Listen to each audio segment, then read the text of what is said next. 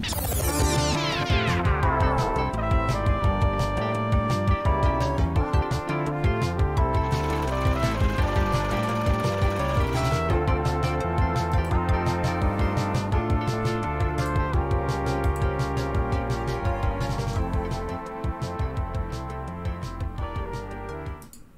everyone, how's it going? Happy Earth Day 2023. Today is April 22nd, and instead of doing kind of the usual show where I just recap the news of the week, I wanted to dive into this idea of the carbon footprint of the US dollar. So if you're a Bitcoiner over the last few days, weeks, you've probably seen a lot of articles from mainstream publications coming out about how bad Bitcoin mining is for the environment. And, you know, every Bitcoiner has had this conversation with someone like, oh, mining is so unsustainable. It uses so much electricity, it uses fossil fuels. And there's a whole bunch of, rebuttal to all that. And we'll definitely dive into that. But what I wanted to talk more about in this show is, okay, if we're criticizing Bitcoin for its carbon footprint and electricity usage, how much goes into maintaining the US dollar as the reserve currency? Because as we all know, if the US dollar, collapses tomorrow, we have a lot of trouble in the world. Trade itself doesn't work. Things don't function. Everything in the world when it comes to economics is all based around the US dollar. And it's so important for, the relative stability of the world, whether you think it's stable or not, to have something like a reserve currency, a kind of a stable metric that you can base all sorts of things off of, like prices and other units. So what we're going to dive into in this show is we're going to try and kind of break it down as simply as possible. I know not everyone in this audience is super deep into all this Bitcoin macroeconomic stuff. I myself, I'm not an economist. I didn't even take a economics course when I got my degree. This is all stuff that I've just gathered from my own research, and I'm going to just do my best to present it in kind of the easiest, cleanest way possible. And the things we're going to talk about today are, number one, what is a reserve currency? What does that even mean? And how did the US become the world's reserve currency as we know it today? How did it almost fail at kind of taking up that role and kind of rejuvenate itself into the current system that we have today called fiat currency? How much carbon is emitted from protecting this system of fiat currency, the US dollar? Where the carbon comes from when it comes to the military, where it comes from in the actual banking system itself, and then the secondary effects of having a currency that is not linked to a hard commodity. And then why, in my opinion, emissions are required in order for the US dollar to maintain its reserve currency status, and why that demand alone dwarfs anything that Bitcoin will ever, produce or use over its potential lifetime. And then ultimately ending on the final point, which is why I think Bitcoin is superior for the environment as opposed to the dollar system that we have right now. So a lot of things to cover there, but we'll kind of go step by step, kind of build a little bit of a thesis, share some really interesting stats, history about all this if you don't exactly know where all of it came from. And then, I'll open up the comment section at the end. We'll give away 30,000 sats and have a good time hopefully doing this on this wonderful Earth Day. All right, so let's start number one. What is a reserve currency?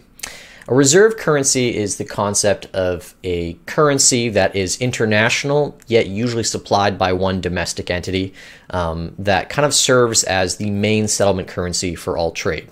There can be other reserve currencies. It doesn't have to just be one, as is the case. People trade internationally with the euro, the Japanese yen outside their respective borders. But, by far and large, the US dollar is the biggest one, with almost all trade, and especially one specific thing almost entirely being settled in US dollars, and that's oil.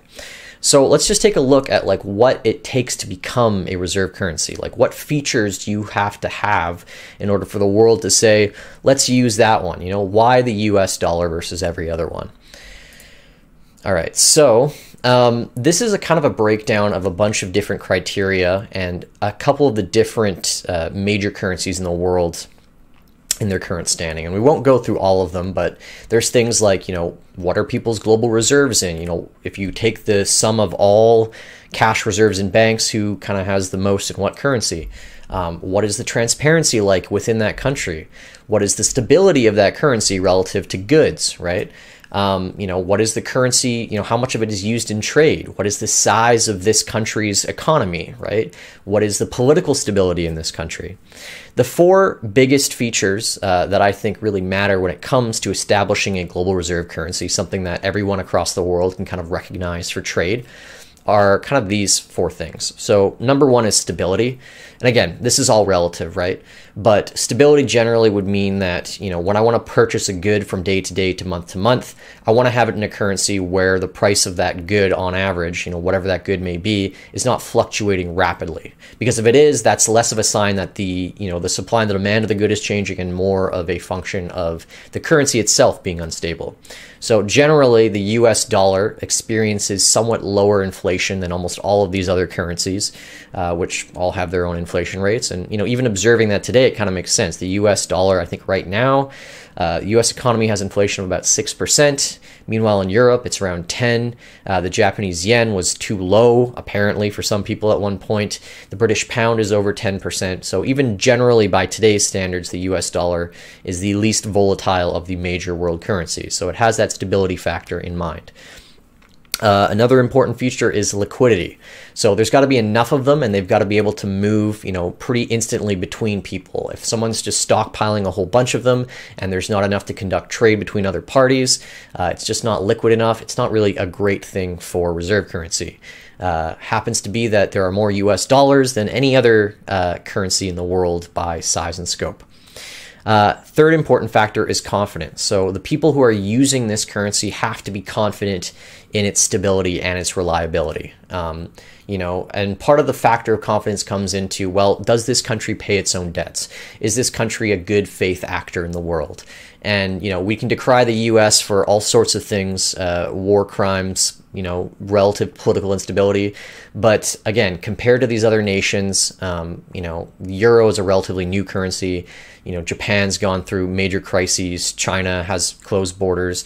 Confidence in the US dollar is higher because of its openness and its relative stability compared to other currencies. And then lastly, and this kind of, I guess, bundles into the last point, is the size and the openness of the issuing country. So, you have on this chart here, the US dollar, the euro, Japanese, and then the Chinese yuan and a couple others.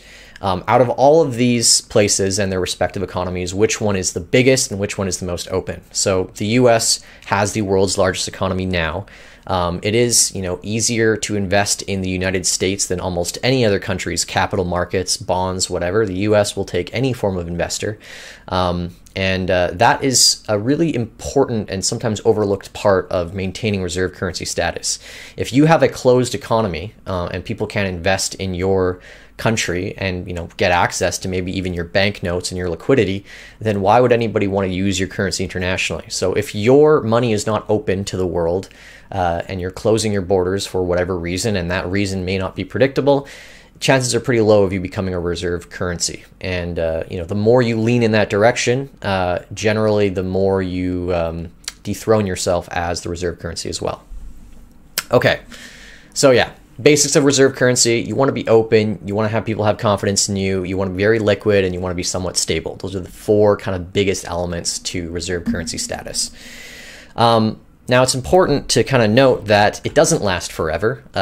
In most of our lifetimes, unless you're over the age of like 60 or 70 here, you have only really seen, or even if you're that age, you've really only seen one reserve currency, and that's been the US dollar. It doesn't last forever, and reserve currency status, has changed over the years. Back in the 1400s and 1500s, many countries weren't connected by any form of communication. But now, as the whole world is connected more than ever before, everyone is kind of aware of what the reserve currency is and its role in the world. So going back in time, Portugal had the reserve currency, then Spain, and the Netherlands, then France, and then Britain, and then the US.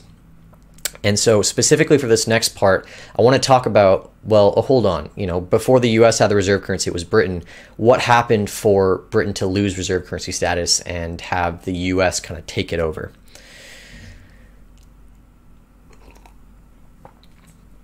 All right.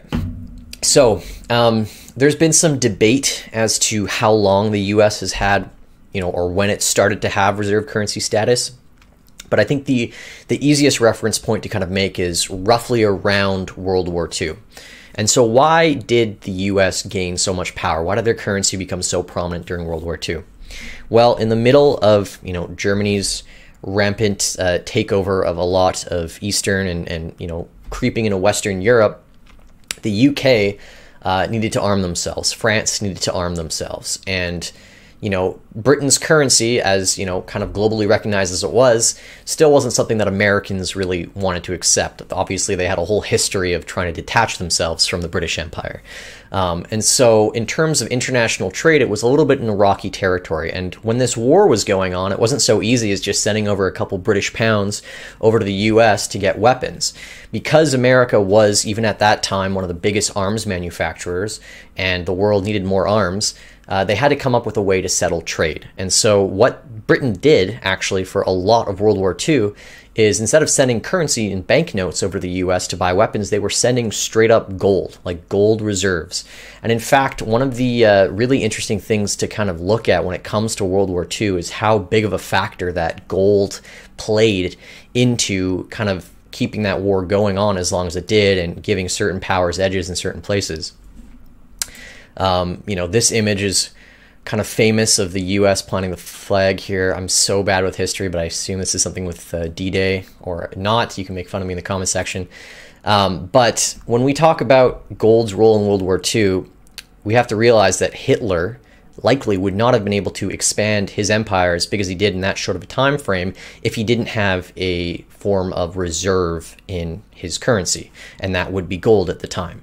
So if Hitler just wanted to start war and he didn't have gold reserves, he would have printed and hyper-printed, Germany's currency at the time, and he would have hyperinflated and destroyed his own economy. The fact is during, the early parts of World War II, the German economy was doing really well. And a big part of how Hitler was able to maintain Germany's relative currency stability was that when they went into other countries and they invaded in Austria and Poland, they were ransacking massive, massive quantities of gold.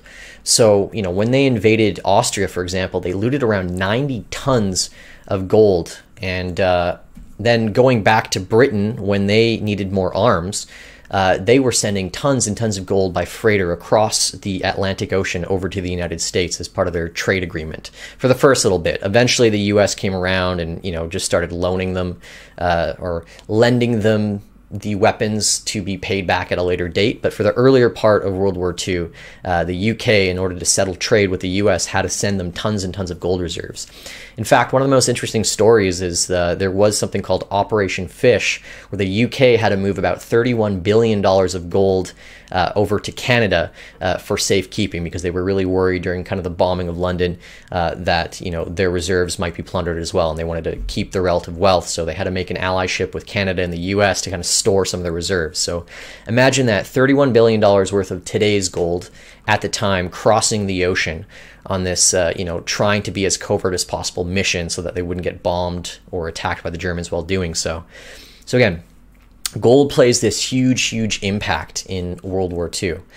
But what kind of happened shortly after that is that when World War II is all settled and done for, the U.S. ends up holding tons and tons and tons of gold. And it's not something like they're just going to, resettle it to all these different places without some concessions first. They earned that gold, right? They helped out in the war. They helped the Allies win the war. And, they made a ton of gold in the process by supplying arms and all these other things necessary for the Allies to win. And so, since all these countries like, UK and France had gotten rid of their gold, they needed to figure out what to do to kind of stabilize their currency. And so at the time, they created this thing called the Bretton Woods Agreement. And so what the Bretton Woods Agreement is that all of the kind of centralized banks around the world would kind of work, or all the central banks around the world that were part of the Allied nations and some others would work together to establish a fixed exchange rate for the US dollar, because the US dollar had this fixed exchange rate with gold. And so easiest way to kind of visualize this is after the Bretton Woods Agreement, there was no like, oh, the pound is worth like X one day and X the other. It was all kind of fixed. 280 in pounds was worth, $1 American, and 35 American dollars was worth 1 ounce of gold. So you had that kind of fixed system And once they established that, the central banks of all these countries, instead of stockpiling up on gold to back up their currencies, they said, well, I mean, the US dollar is basically as good as gold. And because it's a paper note, it has all those features that make it more easily transportable than physical gold and more divisible and things like that. So things kind of hunky-dory after World War II. Problem is that obviously, second part to all of this, before moving on, is as the world started stockpiling up on US dollars instead of gold, they also said, well, what's another thing that we can do to kind of back our reserves? And they started buying US treasuries as well. And so what that enabled the US to do is also issue debt. So instead of just buying US dollars, which don't yield anything, they said, well, the US seems good on their debts, their economy's doing really well, might as well stick it in these things called T-bills as well. And they might pay, 2 to 8%, whatever the interest rates were back then. And, very liquid as well as dollars. So yeah, might as well back those up in our reserves as well. And so this enables the US to say, hold on, everybody wants our dollars and everybody is willing to kind of buy our debt. Why not take advantage of that? And so throughout the 50s and 60s, the US starts accumulating a lot of debt, not only to pay back some of the things that, World War II cost them, but with the big expansion of their country, the baby boom, everyone coming back after, World War II, more debt was needed all the time to kind of help the American empire expand. On top of that, a little something called the Vietnam War starts to get out of hand. That ends up costing a sizable fraction of what World War II costs at the time, and it's almost entirely bared by America. So you have all these things that start coming up in America where they're just needing to raise as much money as possible. So, they have the Vietnam War, they have Lyndon Johnson has these great welfare programs going on. You have the massive population expansion, which of course requires, more roads, more buildings, more housing, all these things, right? And the US economy was not producing enough to cover all the new expenses being accrued. And so what happens is this starts to get a little bit out of hand. Into the 70s, a lot of people start seeing what's going on in America, and all these other countries say, oh man, we have a lot of our reserves in US dollars and a lot of our reserves in US bonds. The US is going on a little bit of a spending spree. It's like giving your daughter the credit card to go to the mall and she's going a little bit crazy. What if we hedge this a little bit by, instead of just only having US dollars, we start kind of buying back a little bit of that gold or redeeming some of our US dollars for gold? And it's nice for us because we don't have to go to the open market to buy gold. We can just give the US Treasury $35 and they'll give us an ounce of gold. And so you start seeing all these countries that, only a couple of years ago or 20 years ago started hoarding up on US dollars. You start seeing some of them slowly converting it back into gold. And that in essence creates a little bit of a bank run on the US reserves of gold themselves.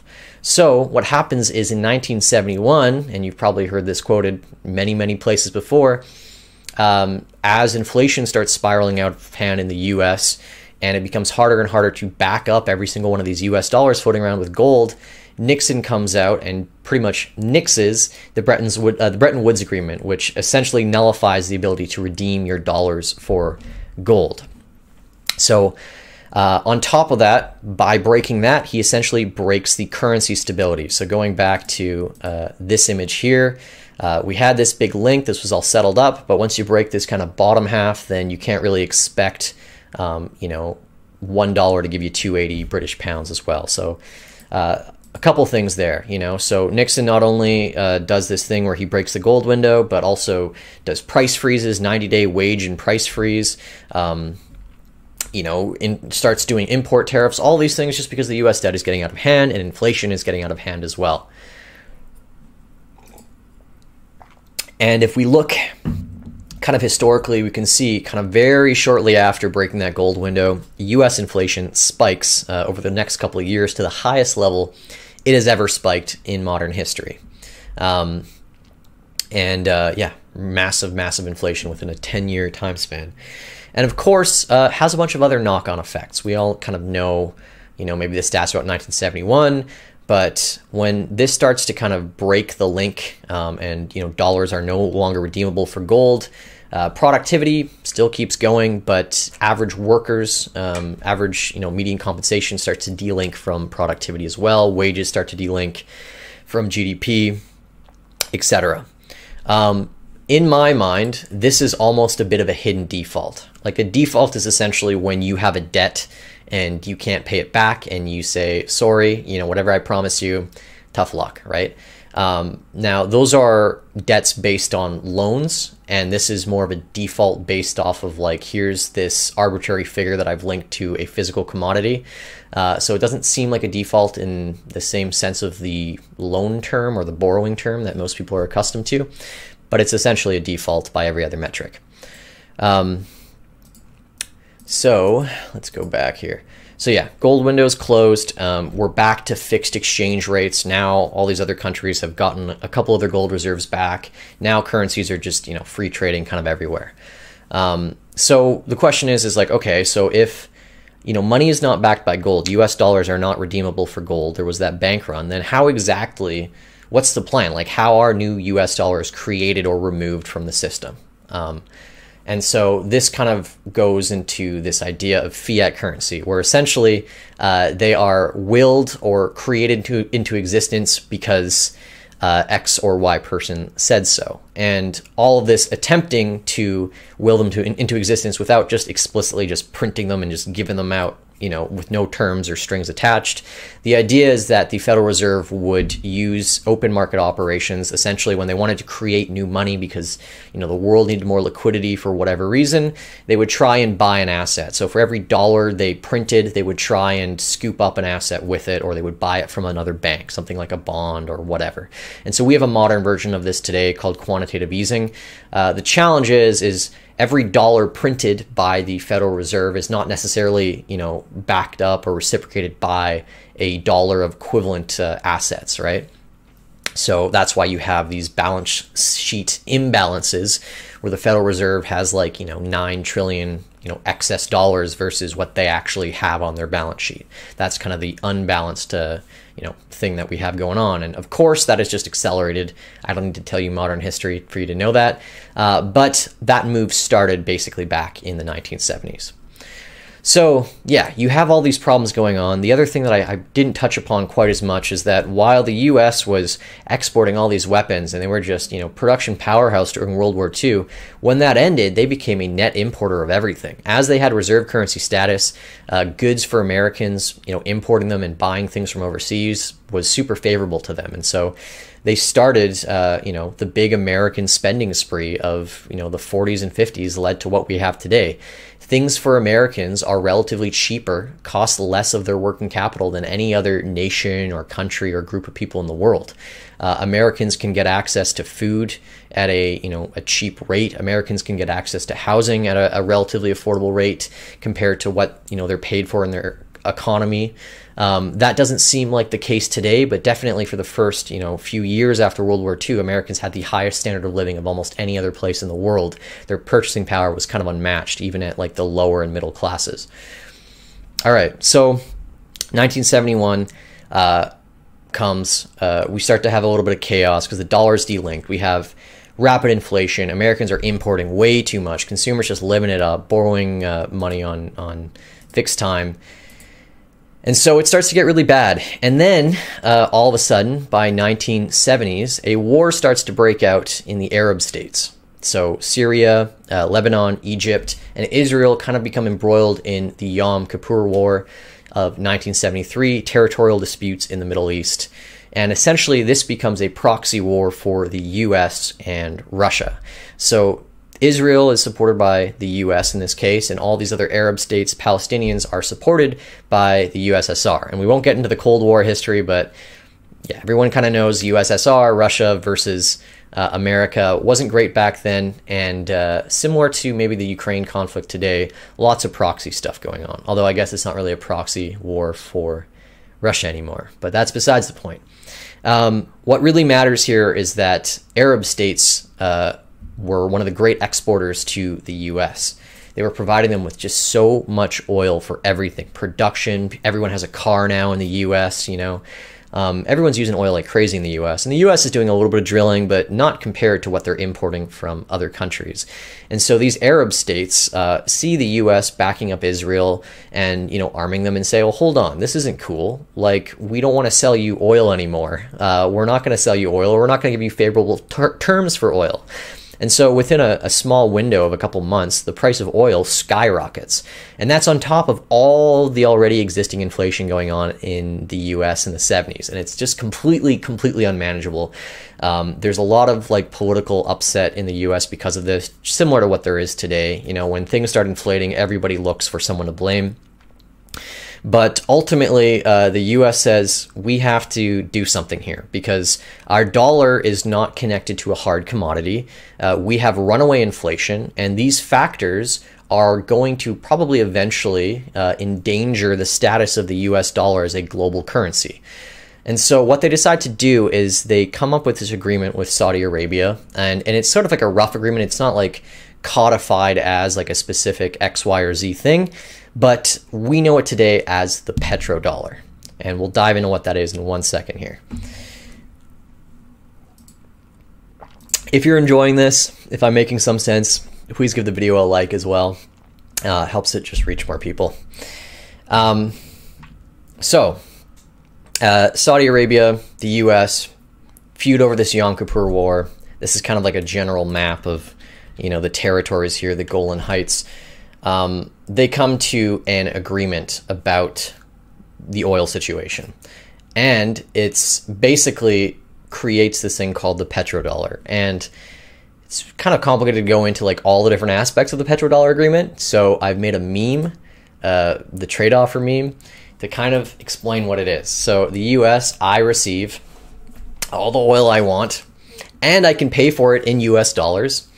And since I'm paying you with those US dollars, you got to promise me that you're going to invest some of those US dollars back into my economy, right?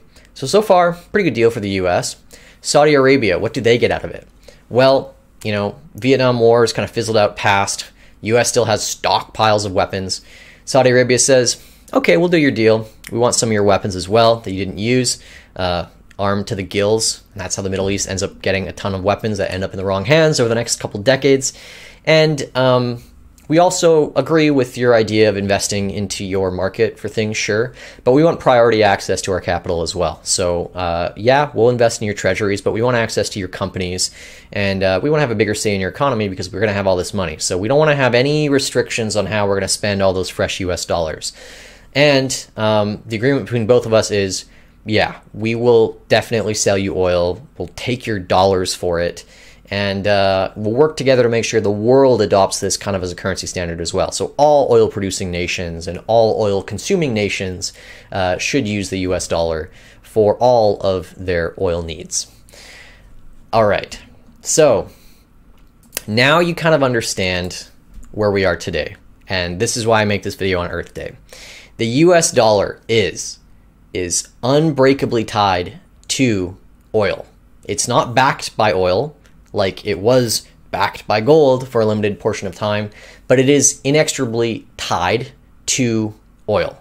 The oil markets, the stability of the oil trade around the world relies on the US dollar being the primary way of trading such commodity. And you might think, well, why does that like make the US dollar so important in of itself? Like what, you know, oil, yeah, I get it, oil's big, but like how big is oil? Oil is bigger than every other commodity and raw metal on Earth. It is a massive industry, much bigger than gold, in fact. So yeah, the oil trade, can't really ignore it. And it basically allows the US dollar to penetrate every single market on Earth. It's the one thing that everyone kind of needs.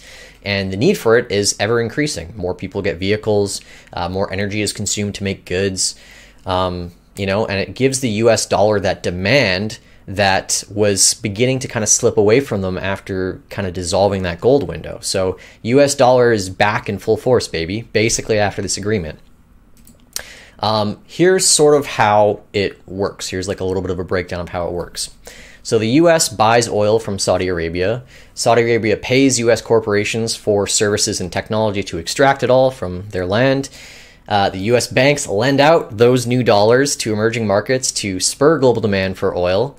Other countries buy that oil from Saudi Arabia, and then Saudi Arabia puts those dollars into sovereign wealth funds that invest in non-petroleum assets, including US treasuries, and thus driving up the price of the US dollar. So there's this beautiful sort of flywheel here where the US dollar, every dollar that you've ever had, has every dollar that you've ever exchanged every American dollar that you've ever exchanged has at one point, if you could track dollars, flowed through the oil industry. It is just unbreakable connection. A new dollar could be printed tomorrow, and within weeks or months, it will touch the oil industry in one way or another. It will have some link to it. So that bond is huge, and it's the reason why the US dollar, in my opinion and the opinion of a lot of people, has kind of floated to as prominent of a status as it is.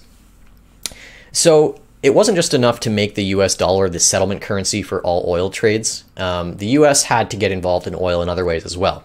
A big way that they kind of protect the price and the stability of oil and oil refining and mining and all that stuff is by having a massive military. And I don't need to dive into this.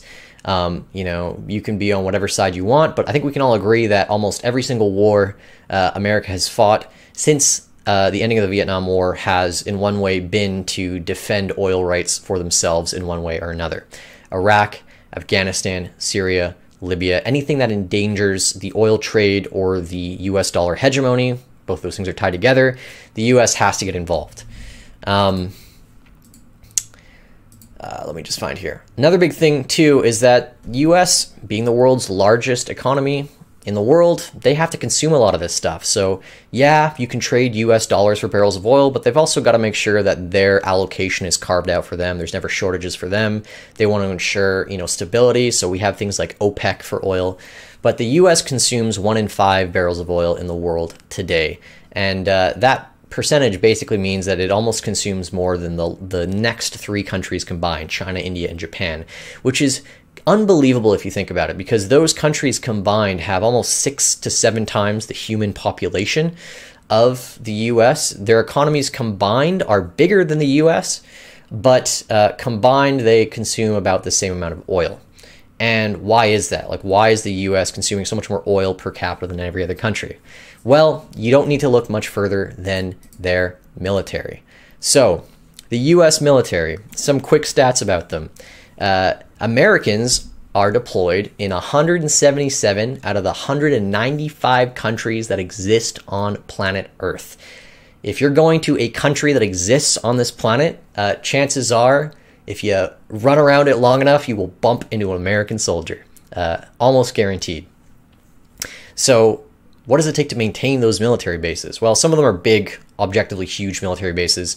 But when we look at, the main ones here, it doesn't look like a lot, but most American troops are stationed in the Middle East, or a majority of the amount. So it's about 40% of all American troops are in the Middle East. You got lots in Europe and Japan, South Korea, etc. But, the Middle East is where a lot of them are stationed.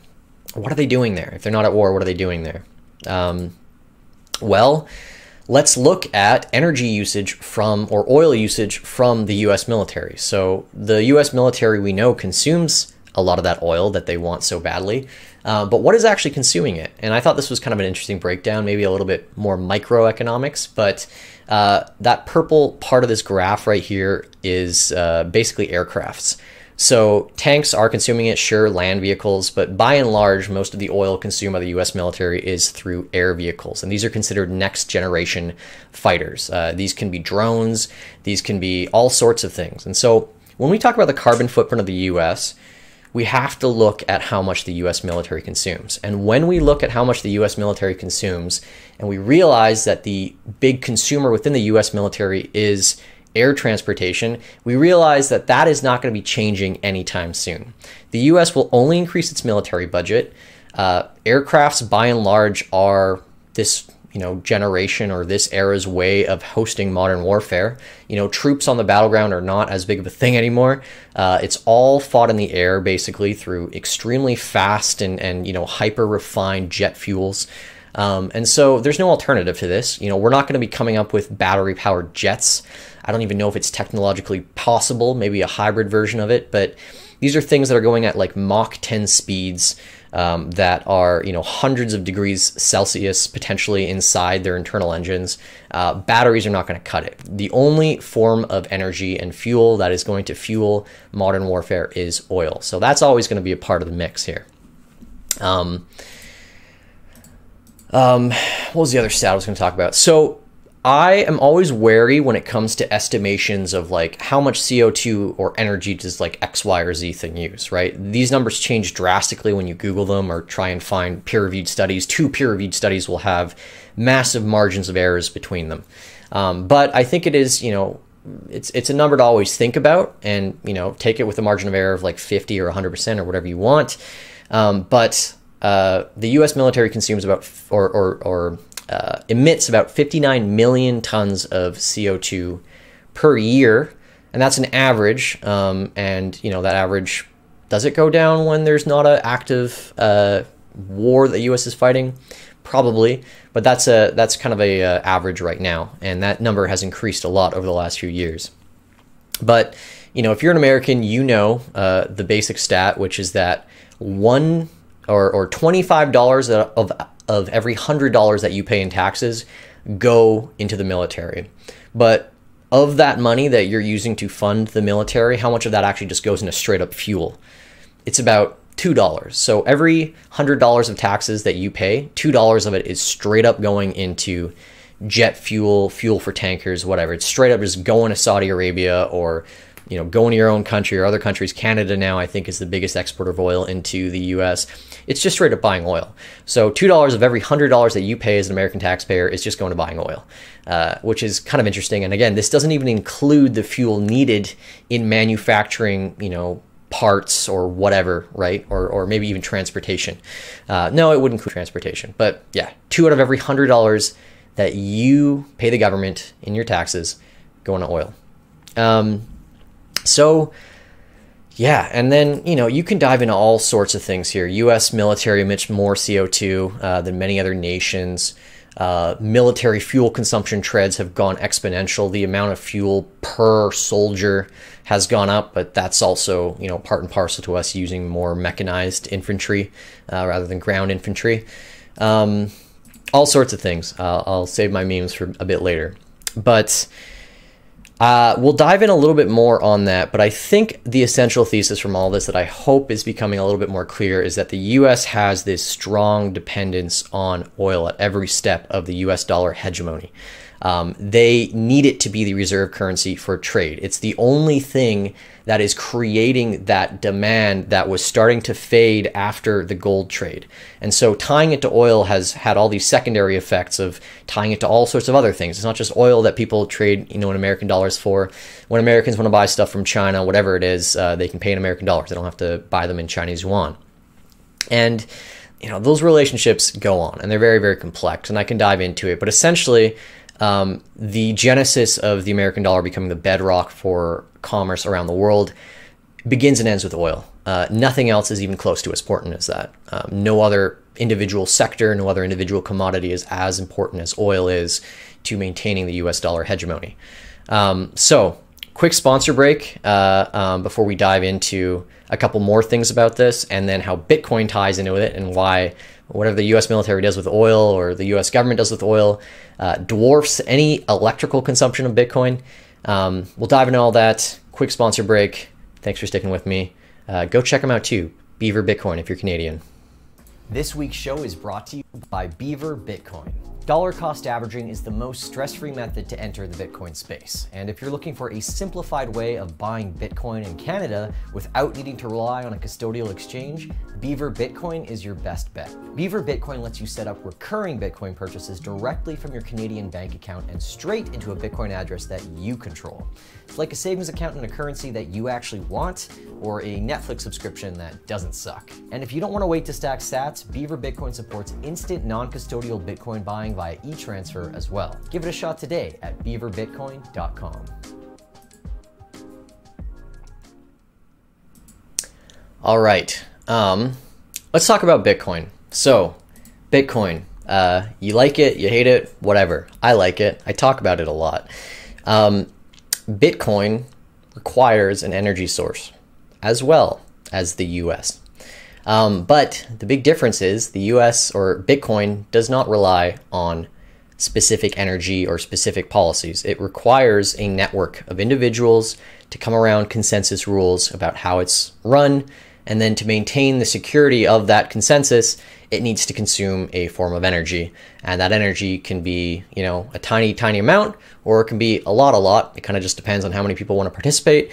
But in general, the more people that mine Bitcoin, the harder it is for any one factioning party to disrupt the Bitcoin protocol or to make changes to it. So the one thing you should know about Bitcoin is that it is secured by energy. It does not require it to run, but its security is dependent on it.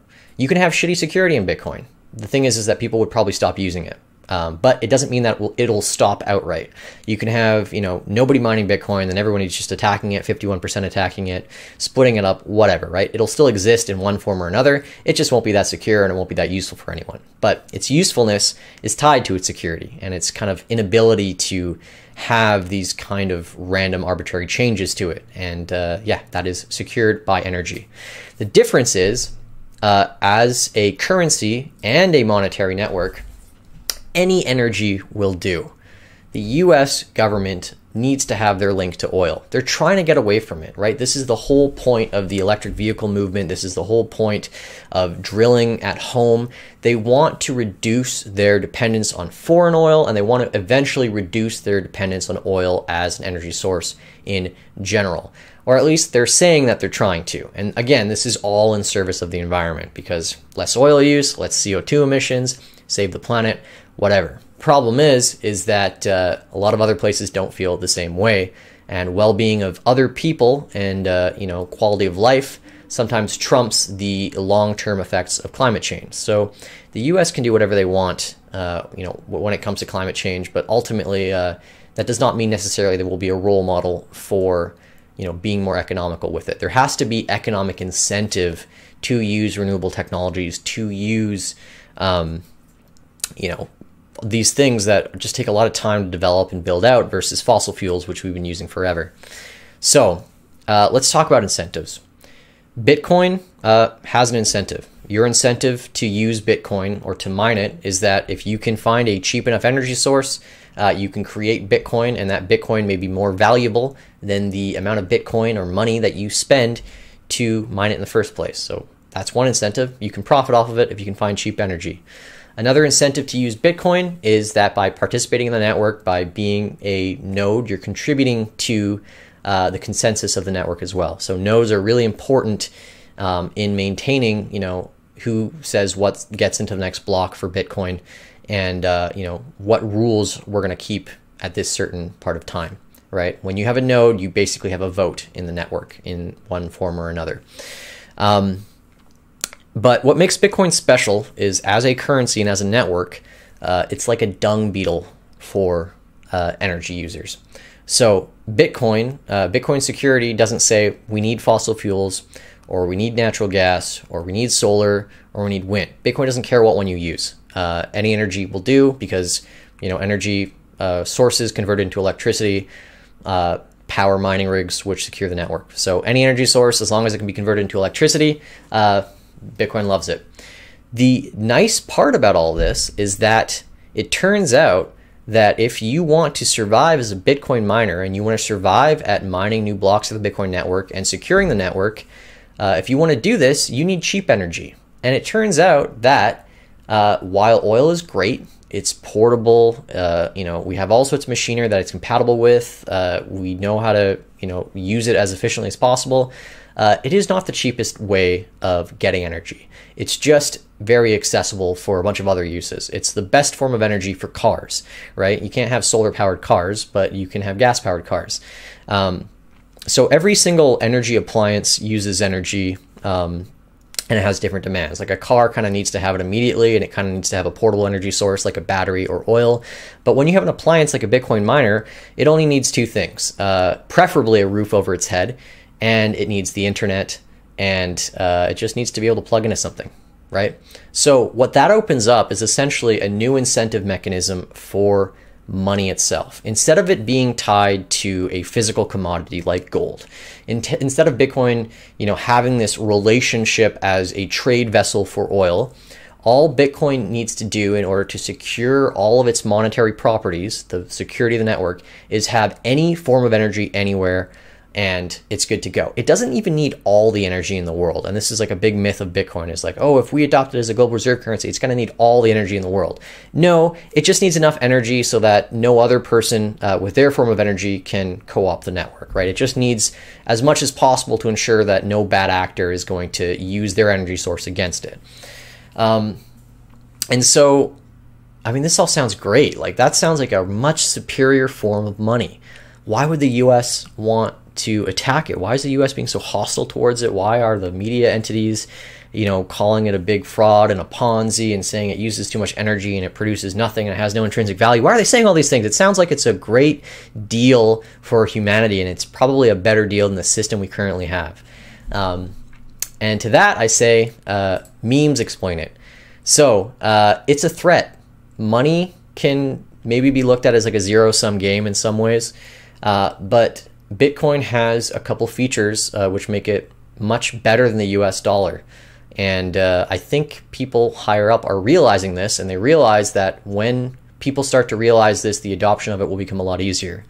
The greatest asset that Bitcoin has working against it right now is that it's volatile. That is like the number one argument for people not going out right now and just buying a ton of Bitcoin and only using Bitcoin. That's like literally probably the only argument against it right now at this point. I think if Bitcoin wasn't seen as volatile, or its relative volatility compared to the price of goods on a day-to-day basis was as stable as the US dollar, everyone would just move to Bitcoin right away, right? But that's not the world we live in. Free markets mean that things are going to be volatile. And so going back to why Bitcoin is maybe better than the US dollar, we have the Cheebs meme. Bitcoin, proving itself uncensorable. Nobody can really censor the Bitcoin network. You can create anonymity where you need it.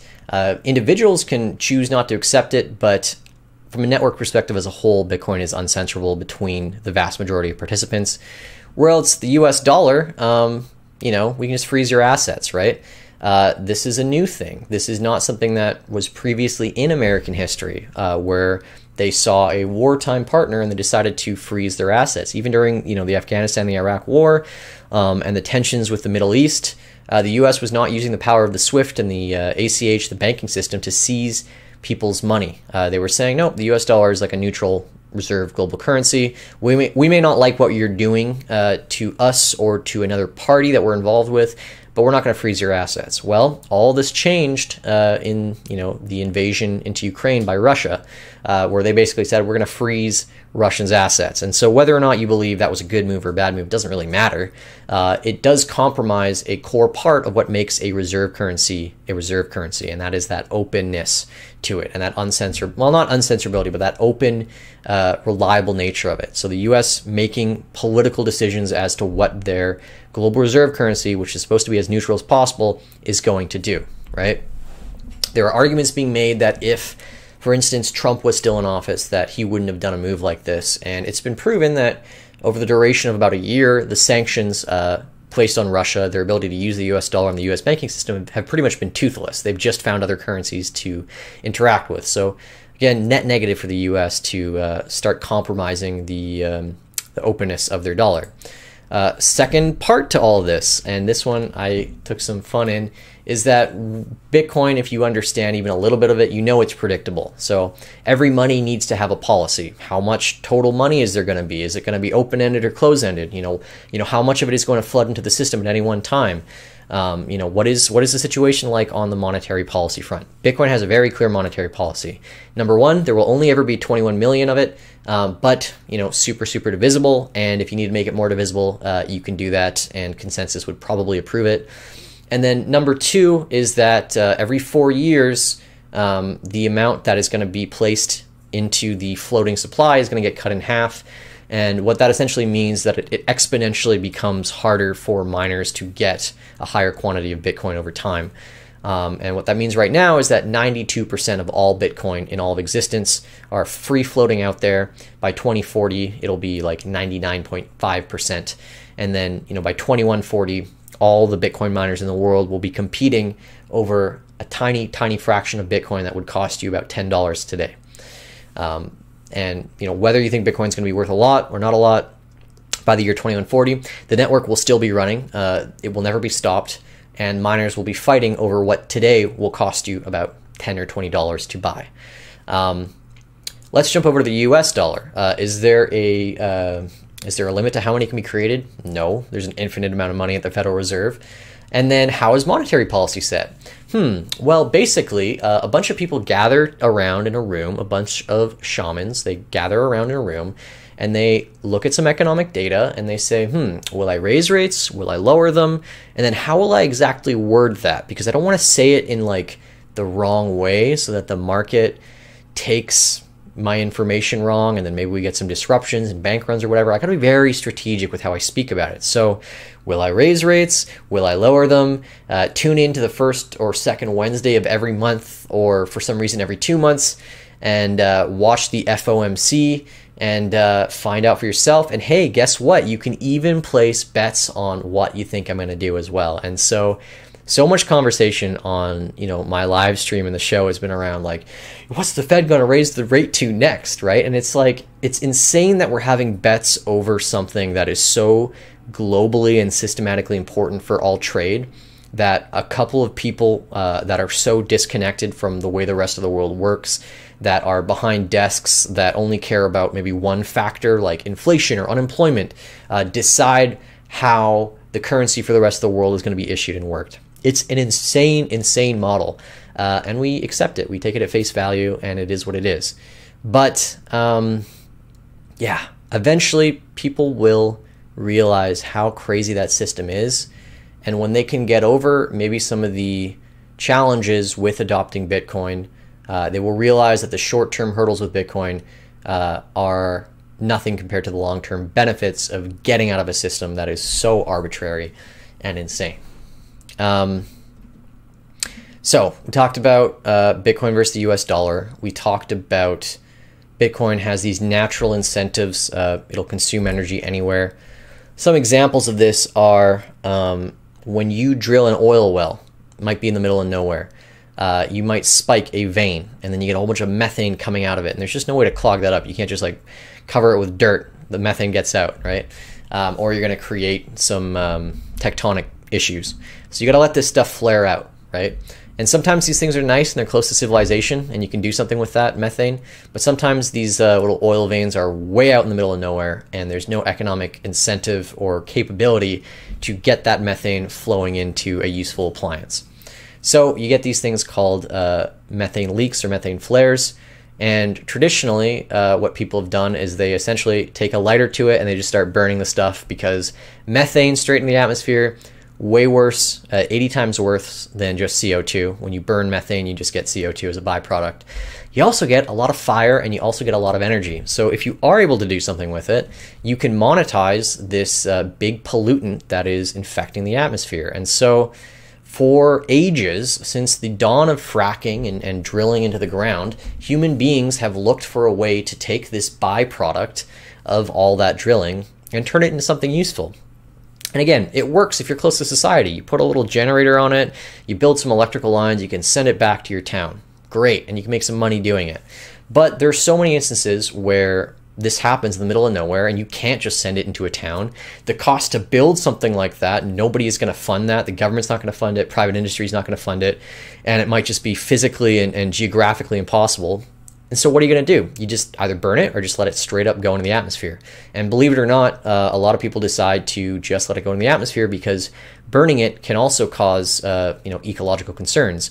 If you have this giant pillar of fire shooting up straight into the sky and you got a bunch of trees around you, that's not that safe. That can start forest fires. So what are you left with? Just leaking out methane as safely as possible. Well, Bitcoin mining is the first tool that can be placed anywhere, location agnostic. You cannot place a data center and use that energy for a data center. That's not going to work. But you can place a Bitcoin miner in these far out locations that leak methane, and you can turn it into Bitcoin. And because Bitcoin has an economic value, it has a free market value, you can do stuff with that. You can make a profit on that. It can pay for your generators, and you can create an economic business model. And if you're in a faraway town that doesn't have much going on for it, that money can be funneled right back into the town as well and create an economy where previously there couldn't be one. So again, Bitcoin, it's like the dung beetle of energy. It can use things that other things cannot. Other things are just not as flexible as it using. And so I like to talk about Bitcoin's incentives. So let's just say you didn't listen to a word I said on any of this. And I haven't presented maybe the clearest and the best argument for people to agree that Bitcoin is amazing for the environment.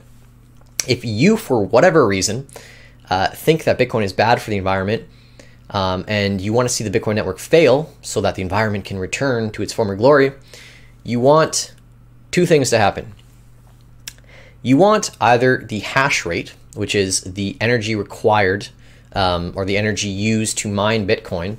You want the rate of that to increase at a faster rate than the US dollar price of Bitcoin. Because if it becomes harder to mine Bitcoin, but Bitcoin is not profitable, it means that just fewer people are going to mine. And so miners are going to shut off, and you're going to have fewer of these big entities, mining Bitcoin wherever and using emissions. They're certainly not going to use fossil fuels. There's no point. They're just going to lose money, right? So you want to see Bitcoin security go up, but the price to not really go that high if you want Bitcoin to fail. So isn't that interesting? As an environmentalist, if you want to see Bitcoin fail, you really only have two options for your outlook. You either want more people to be securing and protecting the Bitcoin network, but the price to not really reflect that, or you want the Bitcoin price to plummet, but you want there to be more panic with the miners themselves, you want there to be less panic with the miners themselves than the buyers and sellers of Bitcoin. So if you want there to be less mining and less Bitcoin destroying the world and the atmosphere, you want the Bitcoin price to fall, but you want there to not be as many miners dropping off. All of it boils down to is that Bitcoin will always have a price. It's never going to go to zero. You can forget about that. And so again, as an environmentalist, you either want to see Bitcoin mining and hash rate grow exponentially faster than Bitcoin's price, or you want Bitcoin price to fall faster towards zero, and you want it to fall faster, the price, than the actual participants dropping out. Either way, you're stuck, because at either rate, you're never going to see miners drop off as fast as whatever the users are in your system. Bitcoin is going to there's always going to be somebody who can profit off of Bitcoin mining, because for some people, energy is basically free. I might have my dad's ranch in a place where he just bought a bunch of solar, and I inherited that, and there's no upkeep on that solar. I'll just mine Bitcoin in perpetuity. I don't care if the price is 10,000. I don't care if it's $1. If I don't have to pay for anything to keep that thing going, then I'll just mine forever, and I'll sell it for whatever the market's willing to buy it for. But because of that, you get these things here, and this cool graph I have here called Bitcoin Hash Price Index. So this index provided by Luxor basically measures how much that a miner can expect to earn for a specific amount of hash rate in US dollars. So if you put in a certain amount of quantifiable hash rate, you used to be able to make 37 cents per hash rate per day, and now it's like 6 or 7 cents. And basically all it boils down to is is Bitcoin mining affordable? If you can get energy under a certain price, then yes, and if you can't, then no. And all of this leads into the best incentive mechanism possible, which is that Bitcoin mining incentivizes people to find the cheapest energy in the world. And it just so happens that the cheapest and the most accessible and free energy in the world is renewable energy. The sun emits a metric F-ton of energy per day. And only in the last couple years last couple centuries have humans found a way to turn that into electricity through solar. Solar energy, super cheap when you can harness as much of it as you can. Solar panels getting exponentially cheaper. Wind, it's renewable, not quite as predictable perhaps, but that's also a great way of mining Bitcoin if you can do it for cheap.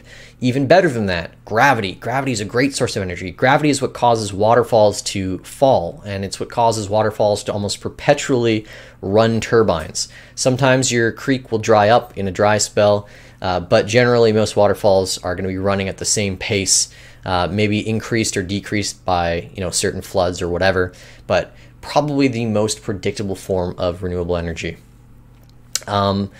And I can go on. Geothermal is like another version of this. You might argue that geothermal is not renewable because sometimes it runs out, but geothermal energy can be consistent for millennia. So to us, basically, it's as close to renewable energy as possible. But yeah, that's that. I'm going to just give 2 rules out that I've found out when it comes to discussing Bitcoin in terms of energy with other people. The naysayers will always use 2 argumentative tactics as to why Bitcoin is bad for the environment. And the very common one is that Bitcoin uses as much energy as small countries. Bitcoin uses more electricity than Sweden. It uses more electricity than Argentina. And to that, I have a couple rebuts. My first one is US decorative holiday lights use more energy than El Salvador, than Ethiopia, Tanzania, Nepal, Cambodia. It's very intellectually dishonest to use one thing's energy consumption and compare it to something completely different. Some of us think that Russia shouldn't exist. Some of us think that Ukraine shouldn't exist. So who are we to say that a country using energy is a better use of energy than Bitcoin, right? People are more important than Bitcoin. Countries, states are more important than Bitcoin. You know, what is, right? So it's very intellectually dishonest, in my opinion, to compare 2 completely abstract concepts that provide almost unquantifiable amounts of value production and try to compare them against each other as if one is more important than the other just because of, a linguistic or a assumptory stance on them. And that leads me to the question is, like, what does constitute a good use of energy, right? I mean, you're telling me that every single thing that we use, we consider, is that a good use of energy or not? No, the only thing that we consider is what benefit does it bring to ourselves and what is the cost of that benefit and is it worth the cost of that benefit? We don't actually think about, how much electricity something uses as an important factor, whether or not we should use it or not. It's all to do with the cost and it's all to do with the personal benefits and weighing that for yourself. And sure, you can try and, put on your like, oh, this has a societal benefit for X, Y, or Z, but it's all pointless. It's all about ourselves. Hair dryers, electric shavers, electric toothbrushes. They use 170 terawatts of energy per year globally. Bitcoin miners use about 140. And again, like I said earlier, it's really hard to estimate these things with accuracy. Consider the margin of error 100+%. The point being here is that they are comparable uses of energy. And so you got a question like, is drying your hair, is electric shavers and our electric toothbrushes, are they providing more value for society at large than Bitcoin? There is no truth, there is no falsehood when it comes to trying to answer that question. It's all a matter of personal perspective. If you don't use Bitcoin, there's no value in it for you. If you spend all day like me learning about it, then you think it's crazy that anyone could think that. So it's all going to be subjective. So it's just ridiculous to try and compare Bitcoin's energy usage to a country, to something else, whatever. It's all to do with your individual perspective on how you value energy and the value it creates. All completely different. So the second part I want to talk about too is that when we look at Bitcoin's energy usage compared to other economies or whatever, in terms of the percentage that Bitcoin relies on renewable energy versus fossil fuels, Bitcoin uses a much higher mix of renewable energy than any other country basically on Earth. The US, only 30% of its energy is sustainable. India, it's like 11%. Canada, it's 22%, despite us having just tons of renewable energy here. But Bitcoin, if Bitcoin was a country or a nation, it wouldn't be using nearly as much a percentage of unrenewable energies or fossil fuels as any other country on Earth. So again, that tells you something about its sustainability and its desire for the cheapest energy. This number will only increase over time. There's going to be a point where I think the hash rate just gets tighter and tighter and tighter and tighter, whether or not Bitcoin price is up or down, that basically if you want to survive as a Bitcoin miner or whatever, they're almost going to be all off the grid, or they're all going to be in places where renewable energy is the primary electrical source for whatever town, city, country, or economy that it's in. So yeah, and then secondly, transaction volume of Bitcoin is not linked to energy usage. This is a common mistake that even some people in Bitcoin make, but definitely people on the outside, they always say, oh, the more people that use Bitcoin, the more people are transacting in it, the more it's going to just consume more energy, the more miners there has to be, when it couldn't be further from the truth. And so the reason that this is because Bitcoin's architecture from a base layer, and again, this is unlikely to ever change. There was one change back in 2012, but from this point on, it's unlikely to ever change. There will only be about 4,000 transactions that can make it into the Bitcoin network every 10 minutes. It doesn't matter how much energy usage you're putting into it. The way it's designed is that whether it's one computer in my basement mining or millions of computers across the world doing it, you get 4,000 transactions maximum per block. Sometimes it's a lot less than that. Sometimes it's right up to that limit. Every 10 minutes forever until the end of time memoriam itself. As long as there's light on planet Earth, Bitcoin will only produce blocks every 10 minutes, 4,000 transactions per block maximum forever. So that stat, completely independent of the mining and electricity usage. All that the electricity does is secure the network. It makes it harder for someone to co-opt it and do their own thing with it. On top of this, that there is, maybe you can say 4,000 transactions every 10 minutes on Bitcoin, sure, and you can try and assign it costs $90 of electricity or this much CO2 to send a Bitcoin transaction. All of those arguments are in bad faith because those two metrics are completely unlinked. On top of this, something that will make Bitcoin, if that is your metric, if you do believe in that, if you do believe that there is a carbon emission for every Bitcoin transaction, if you're going to be intellectually dishonest and even agree with that, you also have to concede to the point that almost all Bitcoin transactions are going to move off-chain onto something called a layer 2, which is Lightning, which is Fedimint, which is all these other ways to send Bitcoin without sending Bitcoin through the base layer. Bitcoin, like an onion, different layers, like a cake, different layers, right? And so I can send Bitcoin, I can do 1,000 transactions a second if I want on this second layer. I can only do about 7 a second on the base layer. Almost all transactions on Bitcoin, if it ever becomes a big global reserve currency, will happen on the second layer. And there's virtually no electrical cost to run those layer 2 transactions. These things are peer-to-peer. So the only electrical cost is, the cost it connects to, have your phone go on the internet, receive data, and vice versa. And that data will be, bytes or kilobytes. So again, you can quantify all that stuff if you want. It's very hard to do it. It's intellectually dishonest to try and equate it to carbon emissions. But again, energy use and its cost is only correlated to the security of the Bitcoin network, not the throughput and not the transaction volume of it. And that's that. And I guess my last point on all this, man, I'm going a long time on this. I hope you guys are enjoying it. My last point on all of this is that Bitcoin has a fixed monetary system. The US dollar is not fixed. And when you have a monetary system that is not bound by the rules of physics or anything real, if it's just a lot of arbitrariness, humans will inevitably F it up and make a mistake. And humans have been doing this since the beginning of time itself. We constantly try to link currency to something hard. And when we fail, we decide to decree it. And when that fails, we decide to link it to something hard again. And the entire history of humanity's attempts to create money are littered with this. And if you actually just look at thousands of years of monetary history, you would think, how the hell did we even progress, right? We've just had one money after another fail, but life goes on. People make things work.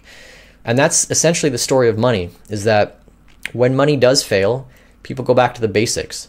They go back to actually having to create things of physical, tangible value to store their value and to move them. And physical, tangible goods and bartering systems are just not an efficient way of conducting trade.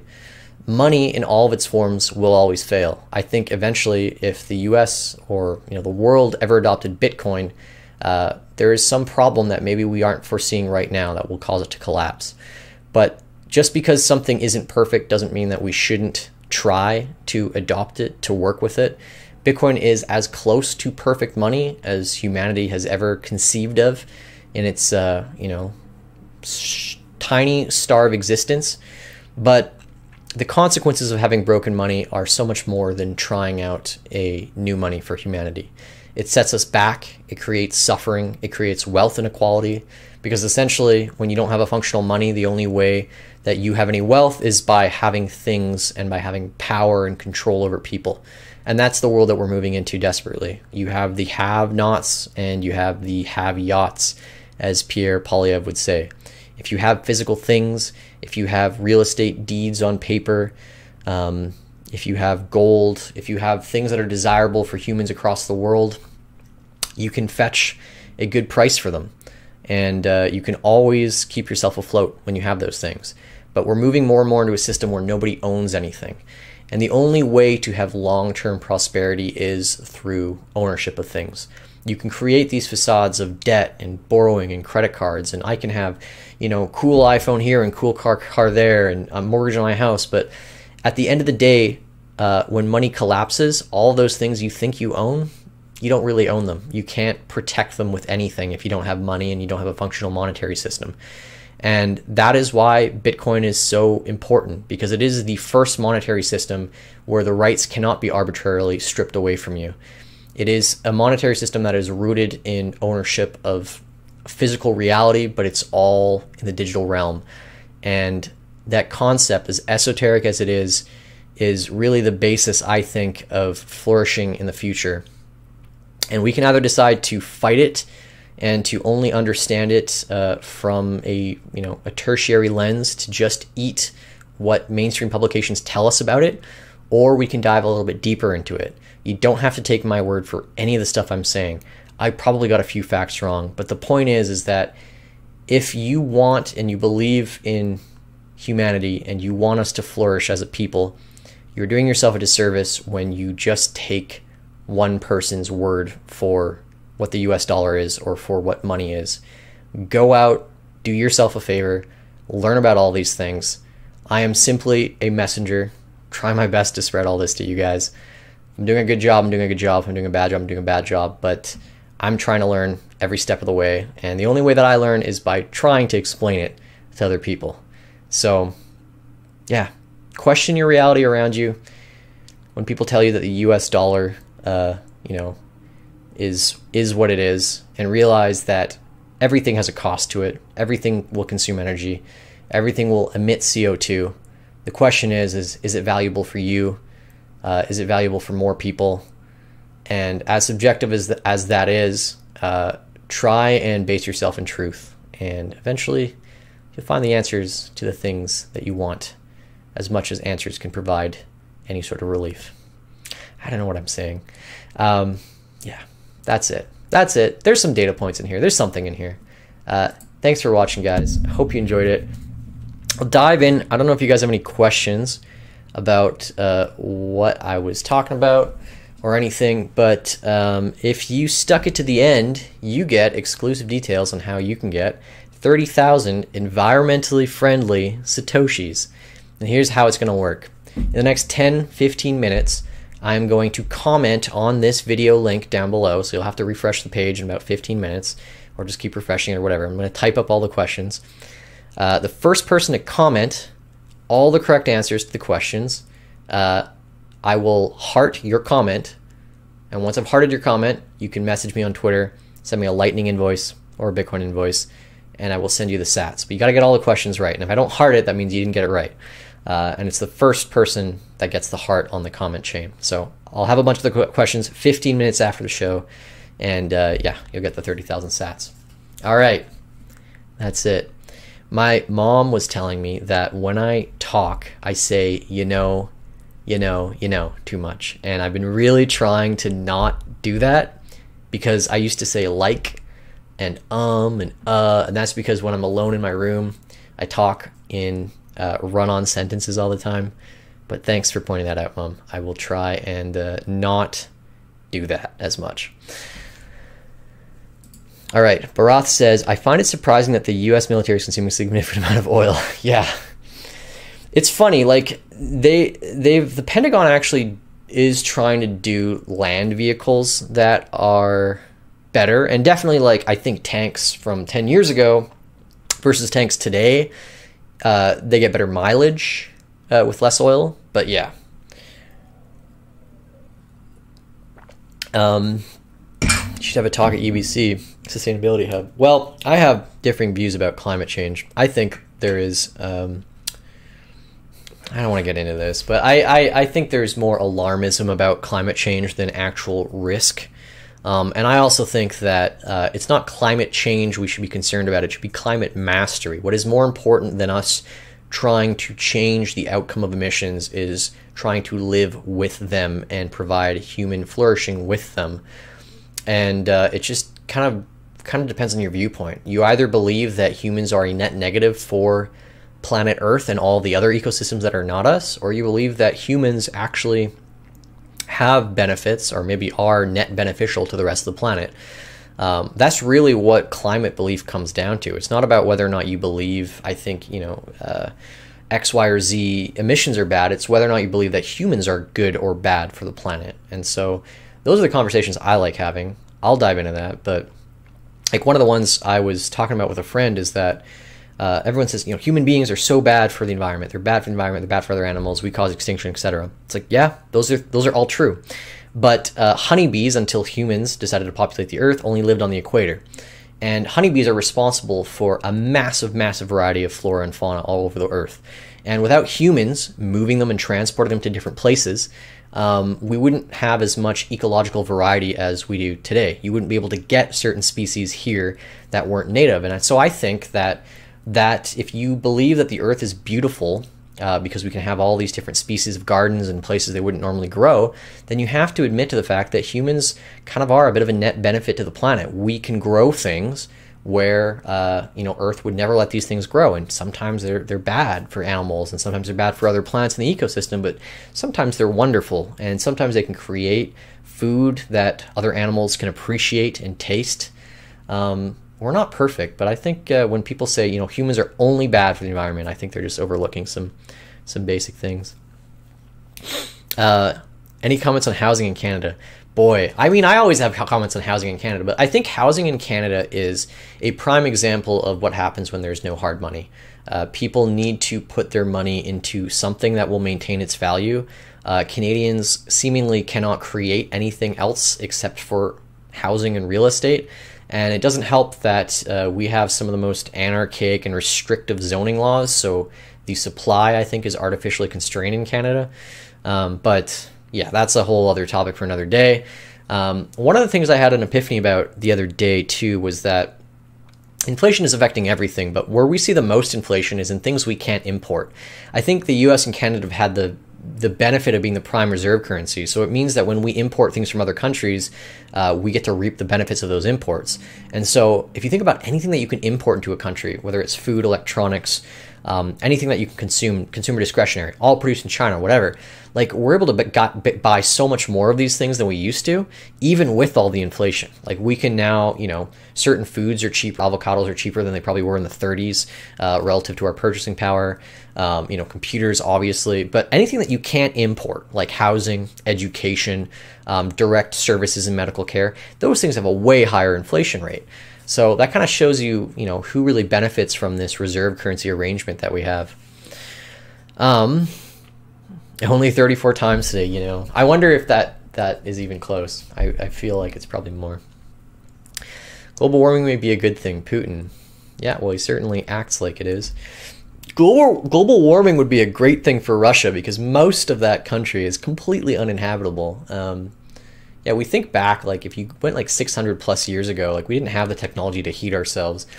Like imagine trying to live in Russia before they had things like electric heaters and hand warmers and, easily manufacturable warm clothing. You'd have to go out and like skin a bear or like a deer in order to just survive a winter versus just like clicking a button from, Alibaba. Russia benefits from technology, just like everyone else does, but also global warming. There are hippos in Colombia due to Escobar, yes, and they're a very invasive species. So yeah, like I will say this, it's much easier to find examples of humans effing up the earth than there are of examples of humans making the earth better for everything else. Like, I think it's easy to find examples of humans doing things to the earth that make it better for humans, but there's like that zero-sum game where like, okay, it's better for humans, but it's worse for the planet. But there's very few examples of, I think, things where you can say, this is good for the planet and humans, and the humans created it to begin with. So, yeah, but I think honeybees are one. Correct me if I'm wrong on that, but yeah, as far as I know, like you would not be seeing honeybees all over the world if it wasn't for humans. Honey, harvesting, all this stuff. Like, we have expanded that species, and we're killing them as well. Like, it's not to say that honeybees are all hunky-dory. Like, we led to the, I guess, mass creation of them and proliferation of them all over the world, but we are responsible for also diminishing their population. I just think, like, there's just aspects that people never consider, and I like to always show that other side. So, yeah. All right. It is 2:20 p.m. I have been rattling and ranting off to you guys for 2 hours and 20 minutes. I'm going to cut the stream, and then I'm going to post the trivia as the pinned comment below. 10 minutes I'll have it, and then first person to give me all the answers. All the answers were in today's conversation, by the way, so you can Google them, but if you listen to the whole thing, then you'll know all of them. Yeah, winner gets 30,000 sats. DM me on Twitter if you get the hearted comment under mine. Thanks so much for tuning in, guys. Hope you enjoyed it. Thanks for spending your Earth Day with me. Go outside, even if it's raining, and breathe in the fresh air. I'll be doing that very soon. And yeah, take care. And I think I'll see you next week. I was supposed to do some trucker video this week, but it didn't happen, so I did this show. But next week, maybe I'm here, maybe I'm not. I'll be around no matter what. So take care, guys. Peace.